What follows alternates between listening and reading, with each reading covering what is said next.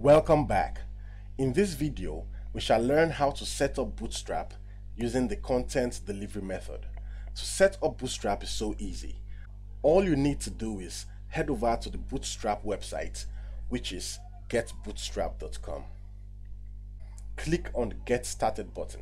Now head over to the starter template, and this is our starter template here. Click on Copy by the right here to copy the templates. Then head over to VS Code to paste it. Remember, before you start a website, you have to create a folder for the website on your machine. I have already created mine with the name Bootstrap site, and in my folder here I have an img subfolder for my image files, a CSS subfolder for my CSS file, and my index.html file. Now let's open this folder up in our VS Code. Head over to the VS Code, click on File, select Open Folder, and let's open our folder.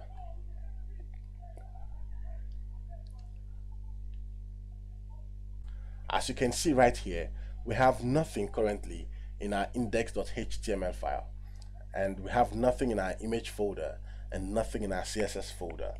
To paste the starter template we copied from the Bootstrap site, that has to be done in the index.html file. Now let's paste our starter template and see what we have. With what we have here, we are set to start using Bootstrap classes in our website.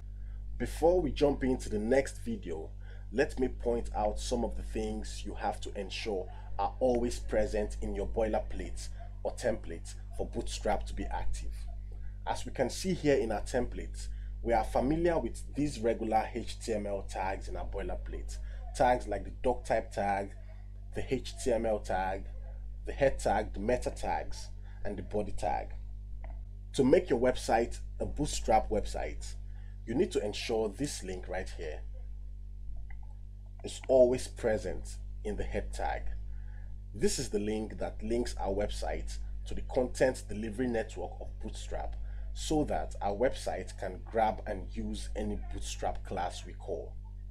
The other links are these three scripts right here before the closing body tag.